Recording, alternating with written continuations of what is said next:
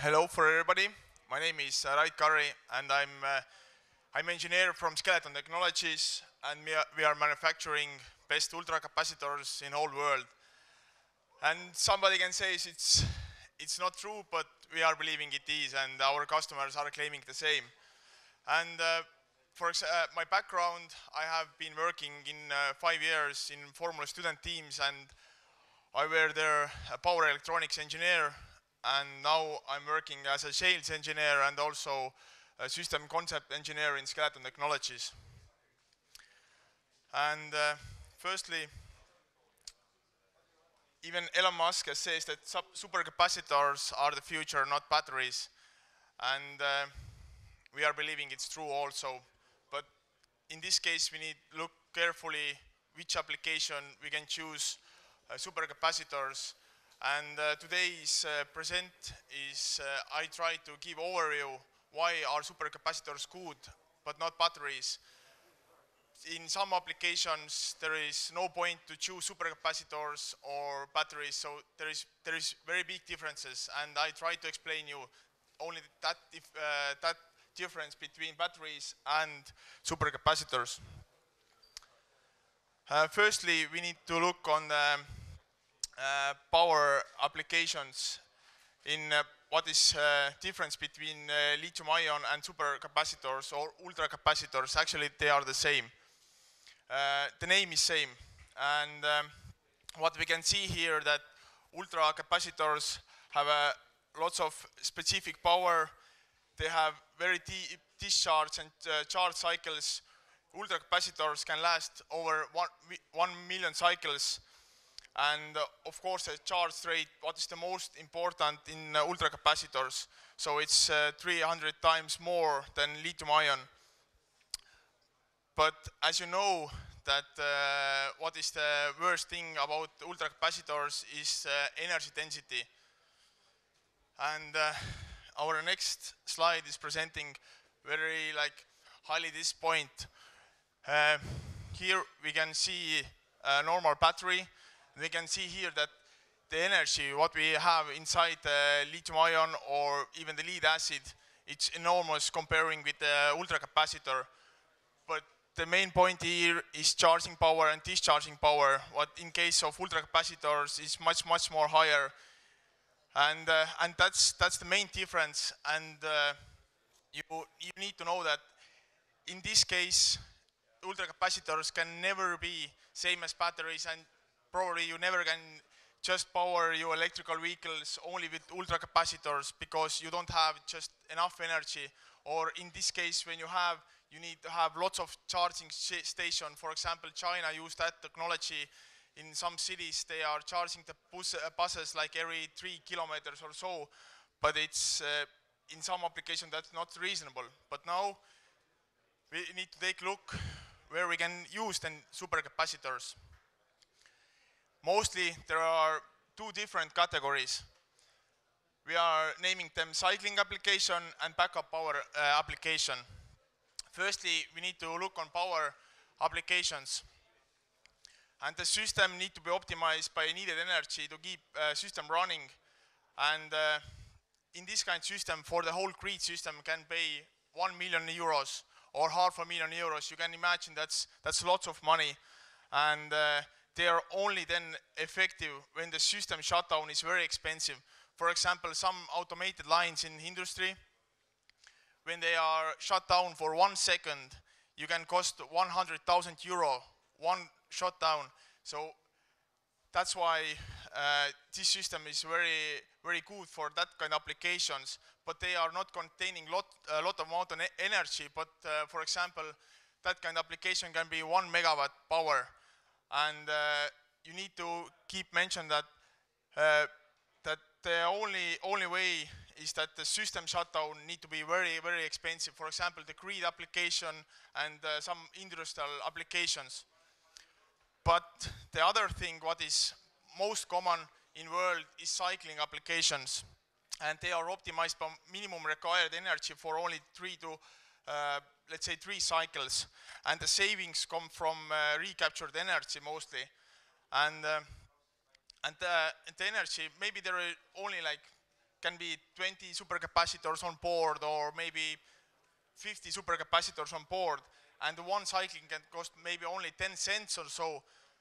But when we are looking like the 1 year on 10 years application, it can be saving more than 50%.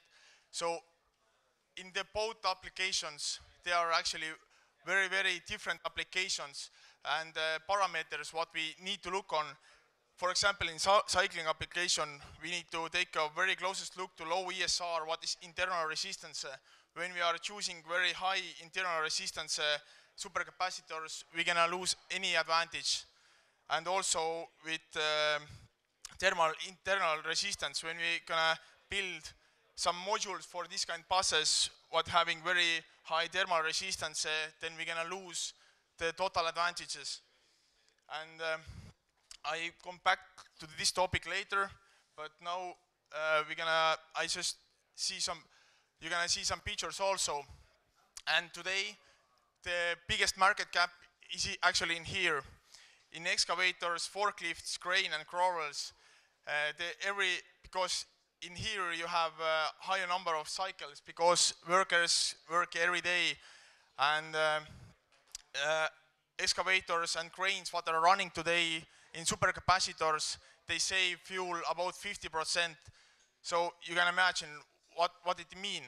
And other sector is transportation, not by cars, but just we are imagining the trucks and long hauls and city buses. And that's the second biggest market cap. And also the renewables. And here is actually the most common system, wind turbine pitching system. As you know, here is the blades, and the blades need to be turned when the wind is changing. And in some cases, when you have greed is weakening or you don't have any more greed, then you can't twist the blades anymore, and you're gonna lose your wind turbine with seconds because you don't control anymore the speed. And that's why supercapacitors are used to turn the blades like off. And other thing is peak current supplies, and then motorsports. In motorsports, today's three car companies have using supercapacitors and for just recapturing the energy, but start-stop systems, mostly all, I can say that next 3 or 4 years, mostly all cars gonna use supercapacitors to make start-stop system, because in lead acid batteries, you're gonna take start-stop system running maybe 2 months. New gas absorbed or new technology batteries, you're gonna hold them running maybe 2 years maximum, but with supercapacitors like 15 years is no more problem, and Mazda is using at the moment, and VAC Group is gonna be used them also. But mostly they are also only like cycling applications, because they are most cost effective, and automotive industry is going to move at the moment to mild hybridization. What mean they're using a 48-volt system. So at the moment market says that also next 5 years all cars gonna have a 48-volt system, not 12 or other, because it's the most cheapest and cost-effective way how to build hybridization, and you're gonna save about 10% of fuel. And you don't need to build new cars because it's very easy to use mild hybridization systems. And now I want to show how actually these kind of systems work. So probably this is most something what interested you most. And please look this graph here. And this yellow line is presenting here the diesel engine output power. And this green here is presenting all power what the excavator is using today. But the same system is run in excavator, buses, trucks, ships, trains, and cars. And there is two very important points what we need to look. We can see that, okay, maybe you can see not the numbers here, but here is 200 kilowatts and here is some 100 kilowatts. And we can see that nominal power in diesel engine in this scenario is something about 100 kilowatts, but the peak powers are 200 kilowatts, so there is 2 times differences. normal excavators, what they're running today, the engine need to be 200 kilowatts, but the new excavator have only 100 kilowatts engine, so it's the twice as small engine, what is very good for fuel efficiency and also the wasted energy. And all energy what we need to turn the excavator or run the excavator comes from the supercapacitors. Another way, when we are breaking down this head of the excavator, it's flowing back to the supercapacitors, and this constant cycling gives cycling 50%. And this kind of technology is used today, and you can buy this excavator even in Estonia or whatever country, and 3 big companies are building that kind of systems. And so that's here the main point, that they don't only use it for braking, but they just cover the peaks, and when they have energy overflow in engine, like combustion engine, they charge the supercapacitors and then use peak powers. And that's the main thing, that it's not only the case of braking, but just cover the peaks in area. And normally excavator buses and trucks what can use these systems, the pay time is about 2 years or less. And the lifetime of this system is 10 years, so it's more than 5 times it's going to be paid. And now for the engineers mostly, when you're going to use supercapacitors, I don't know how many is knowing how look like the voltage drop versus energy. We need to look firstly the lithium ion. And we know that when we are taking energy out from lithium ion batteries, the voltage drop is actually it's quite minimal, and it doesn't affect any power electronic converters or characteristic of motors. But in case of supercapacitors, it's almost linear behavior. So when you are taking out the energy, you're going to lose the voltage, and you're going to lose it very rapidly. So that's why the system concept need to be totally different as normally electrical cars or other kind of devices. Firstly, here is presented the most common solution in grid applications. We can imagine that here is power from the grid or power plant, and here is supercapacitor battery. And here is our machine or motor or whatever device. And in these 2 boxes are presenting here a frequency converter with DC link, or just 2 converters, AC to DC. And why we have here DC-DC converter is the same reason here, because when we are taking energy out from supercapacitors, we're gonna lose the DC voltage here, and when we don't using the DC-DC converters, we're gonna lose DC voltage in DC link, and it means that we're gonna lose momentum or we're gonna lose speed on the motors. So it's not possible. Actually, it is possible to use only capacitors there, but in this case, it's gonna affect your machines very hardly. So that's why when you choose supercapacitors, you need to choose DC-DC converter. And down here, we can see, let's say, the most common solution for electrical cars. We use generators, batteries, and these supercapacitors combined. And down is also that between here is converter, but between batteries and generators don't have converters, and there are common DC link, and the converter made the all work. And that's presenting also that when you want to know the cost of the total system, you need to take account that you need DC-DC converters. And other system what is used most widely today is actually generator and motor system. In this scenario, we can see that it can save about 20% of energy, but this kind of combination can save about 50% of energy. The main point is here that diesel is need to running in very efficient area, and even in this kind of application, it can be so that the diesel need to be running very high RPMs to achieve this high efficiency, but the gears don't need to run so fast. So in this scenario, the energy flows through generator, to inverter, back to motor, and divider, and back to gears, and it's more efficient than run it by shaft or gearboxes.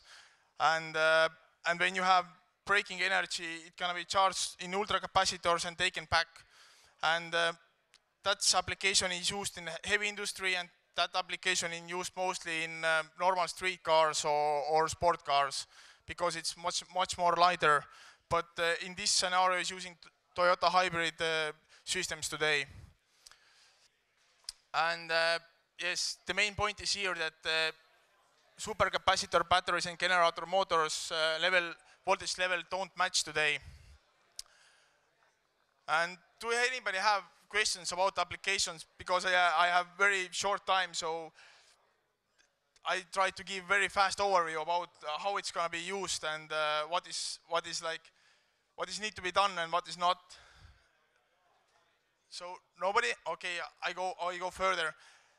And to first, here is some parameters about ultracapacitors, and it's only like, I don't know, here's 20 parameters, but there are for ultracapacitors you need to look on maybe 50 parameters or more to get a good overview. And when you're gonna see that kind of table, maybe it's a little bit confusing. And when you're choosing supercapacitors for your application, then firstly you need to decide very hardly that gonna use in energy storage systems or cyclic applications, because you need to look very different parameters in that two applications. When you're gonna use, for example, cyclic applications, you need to take care of very low thermal resistance, very low ESR, but in case when you are holding the energy there in whole 1 year and just hope that in one day when grid falls down, then you have energy for 15 seconds to boost it up. And in this case, actually, you don't care about some parameters. And mostly what you need to look the capacitance. Capacitance is something what gives you energy, and also the voltage levels. Internal resistance, it's something what gives you power. When you have very low ESR, you get lots of power. Even low ESR gives you actually lifetime. For example, when every company claims that they have 1 million cycles, but when some have 2 times less ESR, that actually means that they have even in some applications 5 times more lifetime. So there is some hidden values in datasheets what you need to take care of. And it's also low ESR. What is internal resistance mean less heating.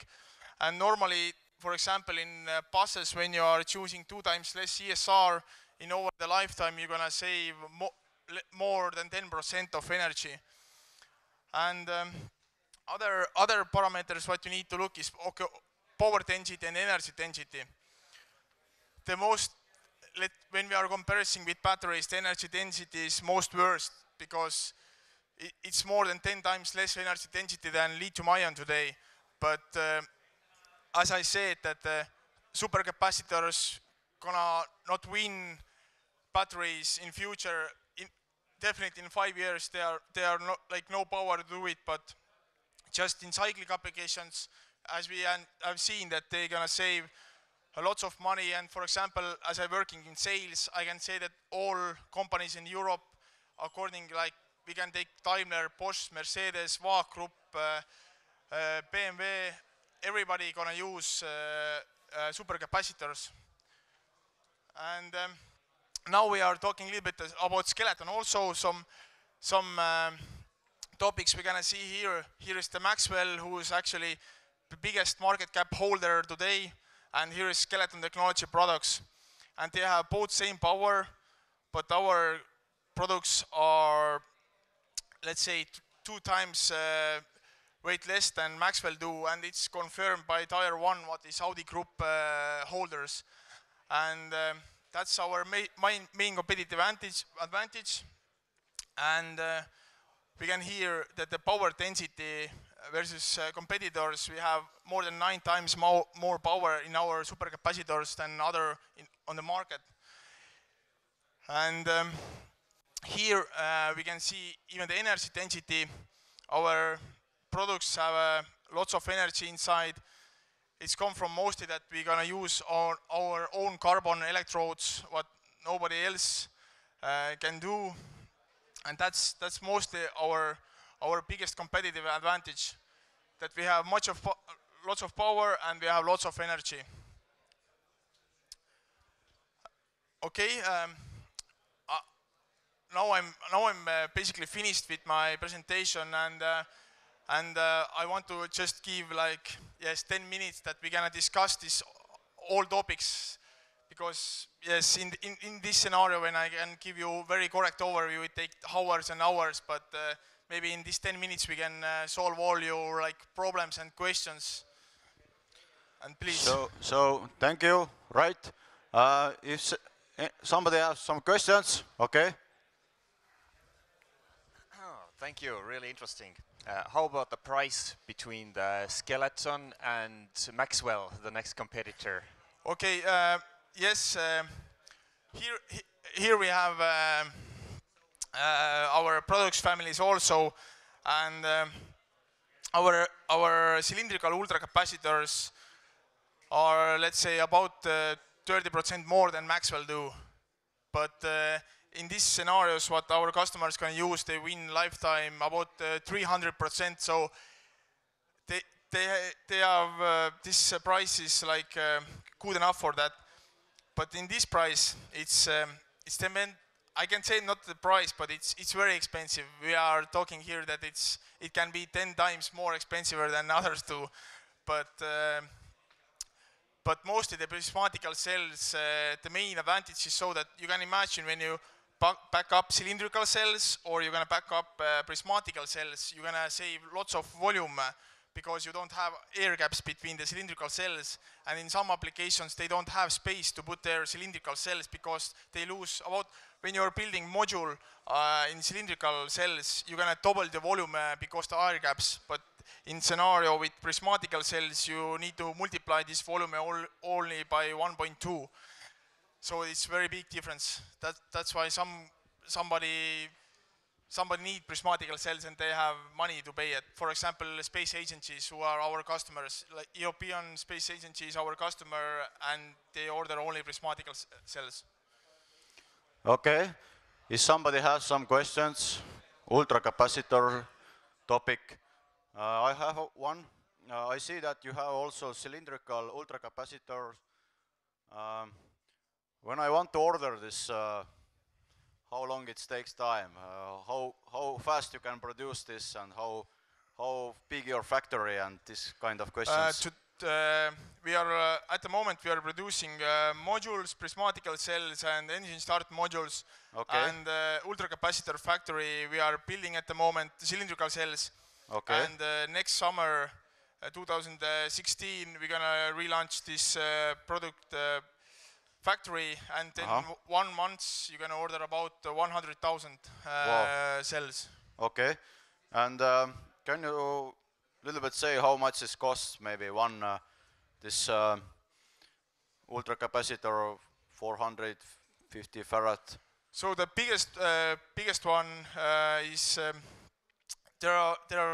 this one is very expensive because the technology is what is used there. It's let's say it's not, maybe everybody don't use it, but the most competitive is like 3000 farad, what is the most common in the market, and it let's say when you want to have like 2 pieces to test something, you're gonna be like 50 euros, but when you're gonna order then in large quantities, then 25.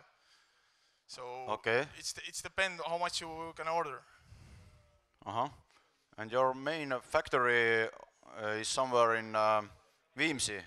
Yes. Near to Tallinn?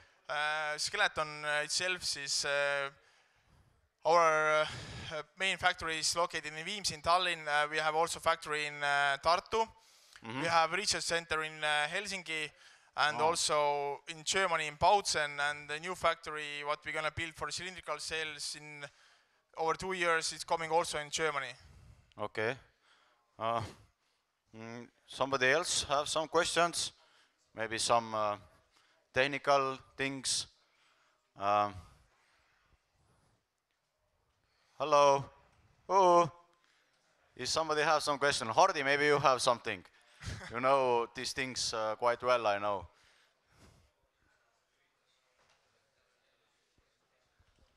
Well, I do not want to harass my colleague here. But I can answer your questions as well if you have anything.